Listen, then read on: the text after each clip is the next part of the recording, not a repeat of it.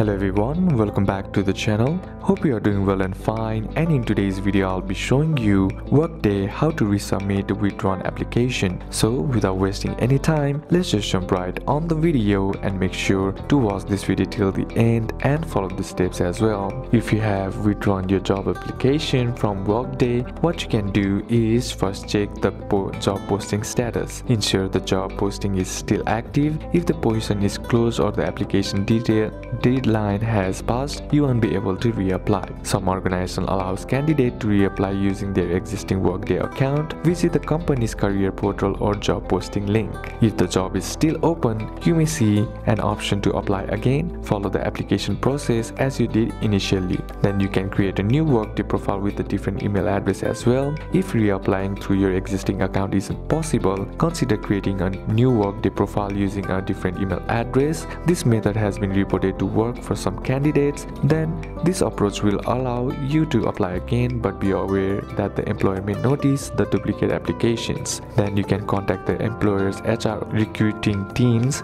by explaining the situation and asking if they can reinstate your original application or allow you to reapply. So these are a couple of steps that you can apply, and that's it for today's video guys. Hope this video was useful to you. Leave a like if it did, comment down any questions that you have, and see you soon on the next one.